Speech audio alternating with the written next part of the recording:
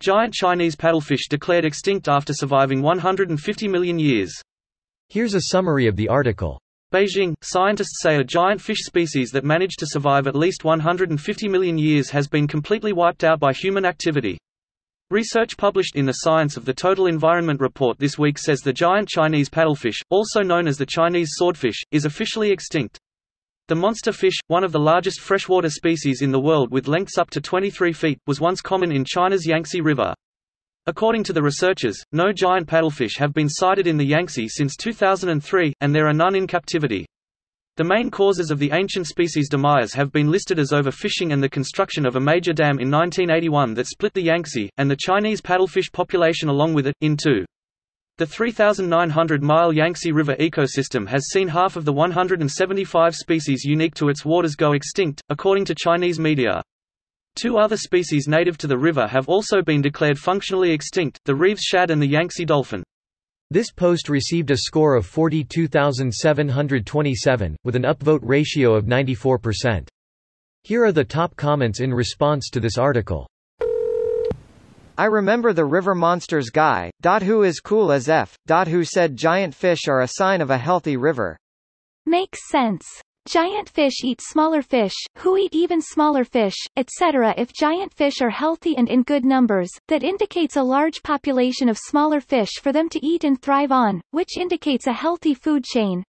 The other important thing is consolidation of toxicity. If a small fish eats some plants that have mercury or other toxic chemicals, it tends to be a small amount. That amount grows every time it goes up the food chain and disproportionately affects larger predators. Yeah, it's called biomagnification, and it kills a lot of seabirds. Also why other predator fish like tuna have high mercury concentrations than smaller fish. How come I don't hear about these alien-like fish until they're extinct? Well, there aren't news headlines when things are going well for a species. Breaking news. Squirrels are doing all right. Breaking news. Mosquitoes still suck. Thanks Dad, now here's Mother with the weather. Wear layers, it might be chilly and I don't want you catching a cold. And be careful. It's really icy out and you know how the porch steps get when it's icy.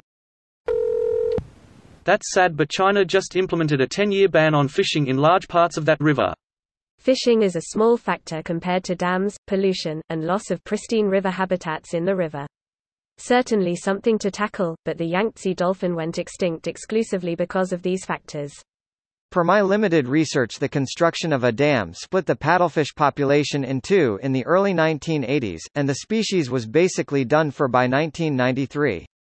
Large fish are usually long-lived, so if you cut off the breeding grounds it takes a while for the species to actually become extinct. As you said, earlier dams were a major issue, but the final nail in the coffin was the Three Gorges Dam, which was finished in the mid-2000s.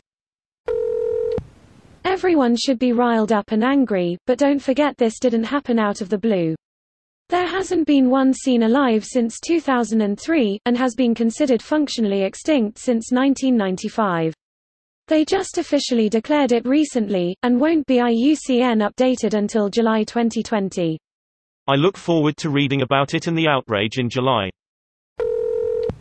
Jesus.